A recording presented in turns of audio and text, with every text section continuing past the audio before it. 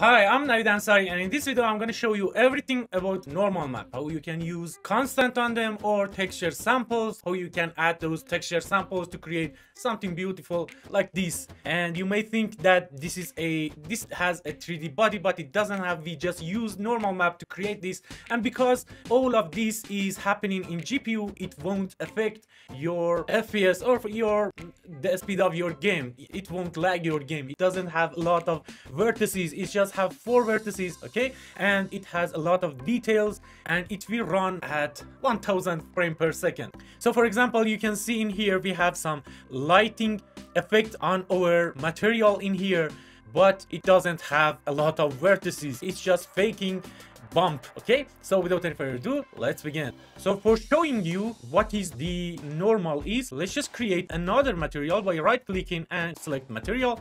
I want to call it M for material, and after that normal testing, okay, or whatever you want to call it. I will click on it to open it. So in here, first thing that I'm gonna do, let's just go to palette and add a constant, or add just a 3D vector in here, okay, and we want it just to be black. Connect it to base color. If you don't know about base color, metallic, specular, roughness, and emissive color, just watch my playlist of videos about materials, and in there you will learn a lot. Now we just add a black color to our base color. Let's just double click on here, and in here I want to change the color like this for example, and hit OK. It's just a color, right? Now what I'm gonna show you is to go to content drawer. I want to add a material that I just download from internet, and in here I just drag and drop that normal map in here, and it's called normal map. Okay, this is a normal map, and it always colors like this. It always has color like this. So whatever texture that the 3D designer gives you and that has these colors, it means that it is a normal map. And if we go to content drawer, you can see there are some texture in here, and each one of them that has color like this, it is a normal map. And you can see always we put n at the end of it for normal map, and you can see there is one in here, there is one in here, there is one in here, and let's just use this one to show you some things. Okay, now that we connect this color to our base color, let's just add that normal map that we just download from internet, this one. Okay, before connecting it to the normal, go to plane mode in here for you to see it clearly. Okay, let's just zoom a little bit in here, and let's just connect this to the normal, and what it happens, it will show us all of this shape, and it fake 3D, okay, but it's not a 3D. Okay, if we change the direction of light by holding Alt and with left click change the direction of light, you can see it has some shadow information for us, and you can see there is shadow in here, and if we change the direction of the light, and you can see now the shadow is in here. Okay, it fakes 3D, but it's not 3D. Let me show you. It's just a flat plane, okay, and it's just faking 3D body. Okay, and because this is running on GPU and in graphic cards, it will be too fast, it will be fast. Okay, so it fakes bumpiness. Now that you know all about it, let me, in here you can see the image. In left hand side you can see we did create some geometry that has a lot of vertices on them, and in right hand side you can see we just did use a normal map, and they give us, both of them give us some shadowing information. This one is better, but it has a lot of vertices, and it's at a lot of cases, like when you are creating game for mobile, you need to use normal maps a lot, because in mobile you can't use high polygon 3D model, you will use low polygon 3D model. Okay, and you will use normal map to fake 3D, so you can have all of these shadow information and your game won't slow down. Okay, let me close this.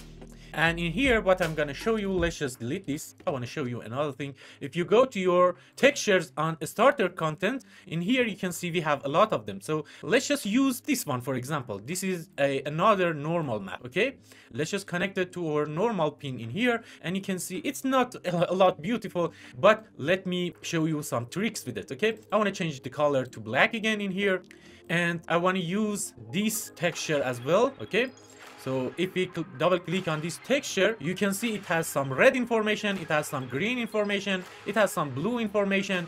And in last video we did talk about this a lot, so let's just use this green channel to have some roughness and metallic in our material. So let's just go to our material, and in here I want to use the green channel of this. You can see the green channel, the black is 0 and white is 1. So if we connect the green channel to metallic, okay, and let me show you. Know that we connect the green channel to metallic. Wherever there is white area in here, the metallic will be 1, and wherever the color in here are black, the metallic will be 0. And this is exactly what is happening here. You can see it clearly, right? And next I want to use this green channel on roughness as well. So what will happen, wherever there is black in our green channel in this texture, it has 0 for the roughness, and wherever there is white in here, it will put 1 for roughness in those areas, and you can see it clearly. Now these polygons in here are metallic, and the roughness of them are 0, because in the green channel that we use, this polygon is all black, so the roughness of this area will be 0. Okay, so now you can see it clearly.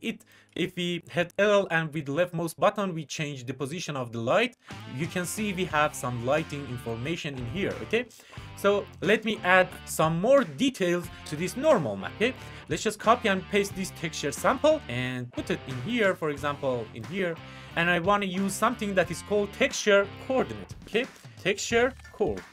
And with this texture coordinate, if we connect it to UV, we can tile this texture sample. So let's just click on here and go here. I did change it to 2 and 2, and you can see it's duplicated, right? So let me show it to you with another example. For example, this one. Okay, if we connect this like here, okay, so again let's just connect this to normal map, and I don't want to connect these, so hold Alt and disconnect these, and now you can see we have here. If we connect the texture coordinate to here, to UV of this texture sample, and you can see the value is 2 and 2, and it will tile it like this. No, it is 2 to 2. You can see it here, 2 to 2. So with that we can increase details in our material. So let's just disable this, or Control Z to bring everything back to the defaults. Okay, Control Z again, and let's just delete this texture sample again.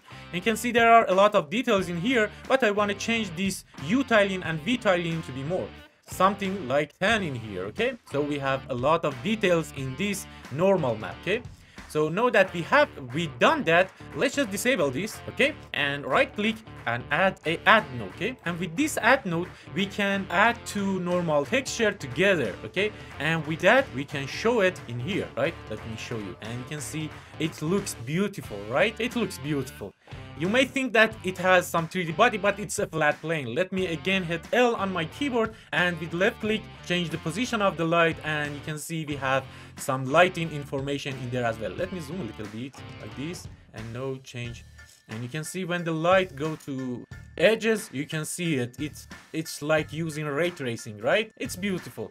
So with normal maps, we can fake 3D without any vertices, and it will be fast for your game. I hope you like this video. Please, if you want to help me, hit that like button. It helps me a lot. Thank you very much for watching. Bye.